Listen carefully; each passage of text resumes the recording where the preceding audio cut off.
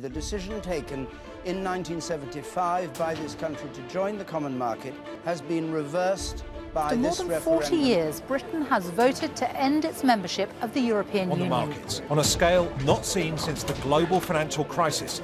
The fear that this could turn into another one drove the pound down 12% this morning, the biggest drop in half a century. And when it opened at 8 a.m, the stock market crashed. There is a definite sense of shock here. There is quite some anger. British people have made a very clear decision to take a different path.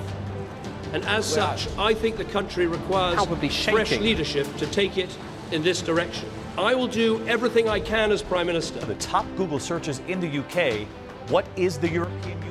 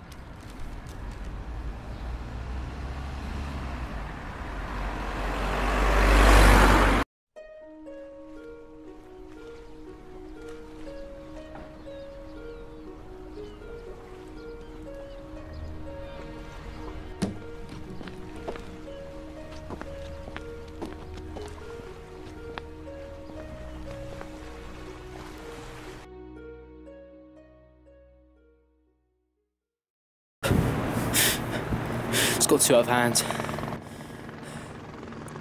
Came into here to escape it all. Don't know how I'm gonna.